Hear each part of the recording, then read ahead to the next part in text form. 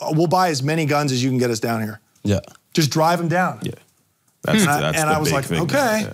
I was like, I will keep that in mind. Because you can go buy, because that's where they get all their guns. Guns are illegal. There's no Second Amendment in Mexico. Yeah, of course. So you can go buy, I don't know what an Uzi costs in California, but just go to Arizona. You can buy it like it's a fucking 7-Eleven Tostito, you know? Yeah. And you could buy 10 of them.